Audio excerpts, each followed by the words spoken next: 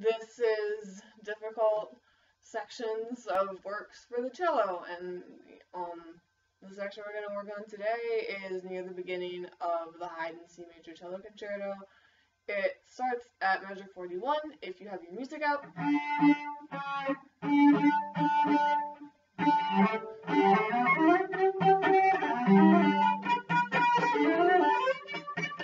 It's that section.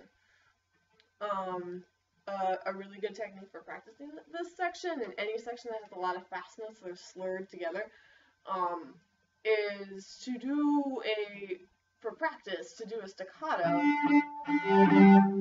like this, as close to the speed of the passage as you can. You can't really do it very close with this one, but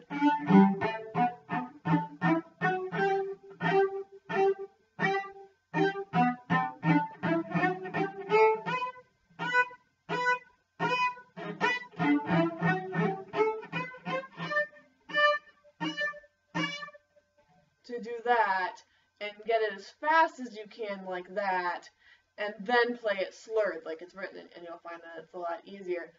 Another thing that helps with this passage is when you're playing this passage, you want to use the least amount of motion possible because it is so fast. So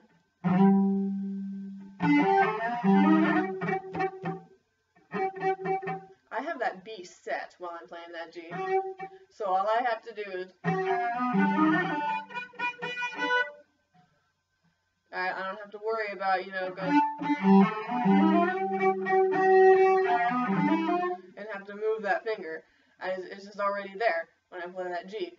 Something that helps really solidify all this is to practice it so slow that it almost breaks your metronome.